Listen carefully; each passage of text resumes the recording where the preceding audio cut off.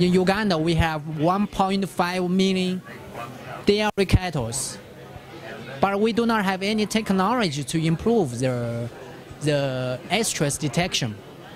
So with this kind of technology, if every cow in Uganda uses this kind of technology, we have already calculated.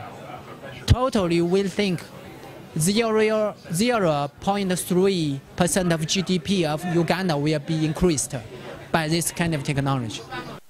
And also we may have some other functions like the healthy management to monitor the stomach rumination.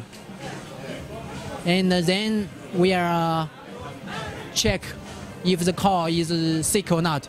If it is sick, we will notify the farmers to ask the doctor to come here to check, right? We put a collar on the leg of the cows. This collar will collect some data of the cows and report to our systems. Our systems will detect if the cow is on heating or not. If it is on heating, we will notify the farmers to take some actions to have the mating, to have the artificial insemination, so we do not miss any estrus cycle. And the estrus detection success ratio will be improved. And then the mating success ratio will be improved.